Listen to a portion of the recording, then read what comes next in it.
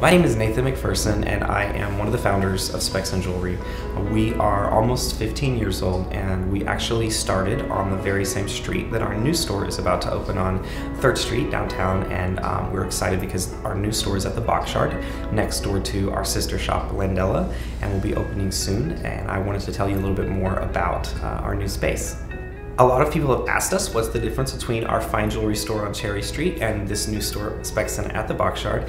And so I'd like to go a little bit into that. At our fine jewelry store, that's where you're going to see all of our engagement rings, our diamonds, the precious jewels, the stuff that needs to be put in a vault at night. And you're also going to be able to work there with our vintage jeweler, Mike, and our diamond expert, Andy. Spexton Boxyard is very much a throwback to our roots. When Greg and I first began the company, we used to make a lot of other products than just wedding bands or the engagement type product that you see, and we're going to be doing a lot of that here now again. Here at Spexton Boxyard, we are going to have a lot of fun, interactive ways to shop. Basically, we have all of our raw materials, all of our metals, all of our charms, our cuff bracelets, our bangles, and you'll be able to come in with us and choose all the different items that you want and create new pieces together right in front of your eyes. So you'll sit across from me or one of our designers as we create those custom items for you while you wait, and then you'll be able to leave the store with your own very unique piece. If you're looking for gifts, it's a great choice, and also if you're in the wedding band market, it's a great choice as well. If you're looking for higher end products like fine diamonds and engagement rings, repair, appraisal services, that will still obviously be available to you at our fine jewelry store just down the street on Cherry Street. And so that's kind of the difference between what we do here and what we do there. If you haven't yet come to the Boxyard and you're local, you really need to come and check it out. This is an entire shopping center made out of 39 different shipping containers.